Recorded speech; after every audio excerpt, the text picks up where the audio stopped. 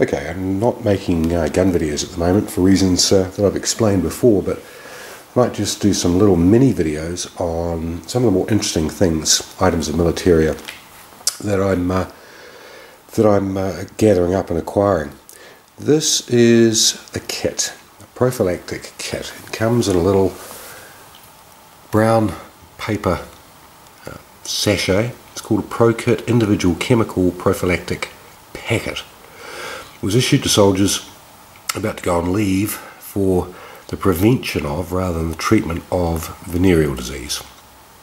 Now, the kit itself contains a tube of prophylactic ointment and a washcloth or a soap impregnated cloth. That's what the tube is sitting on. Have a very close look. Its markings are for use by the US Army only. So anybody else, you should out of luck. It's just a plain tin tube, and it's the contents are made accessible by breaking off the tip. It also came with a tissue with which you could dry yourself, and an instruction packet. Now, the directions were: firstly, you pass water, then you wet the soap cloth and give yourself and your man bits a thoroughly good huck out, good wash around. Break the tip off the ointment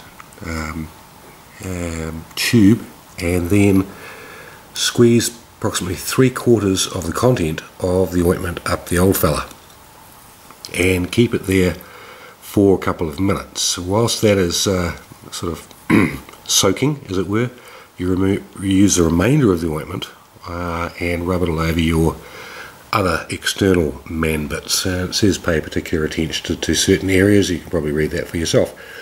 Thereafter, you're not supposed to pass water for 2 hours if you can avoid it. Difficult if you've been on the beer, but there it is. So fairly comprehensive.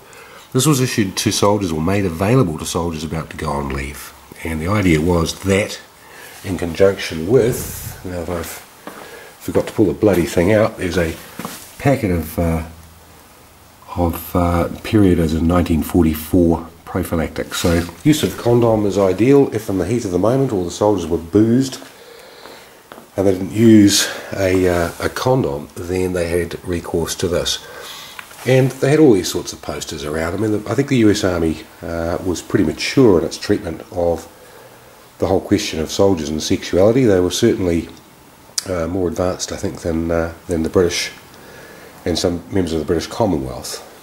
VD in the day was not a joke. It was a significant manpower drain, and up until the advent of penicillin, which didn't happen until 1941, I think, I could be wrong on that, but it was difficult to cure, and syphilis in particular has really major health implications. So penicillin went a long way to sort of making the whole VD thing less serious than it was previously.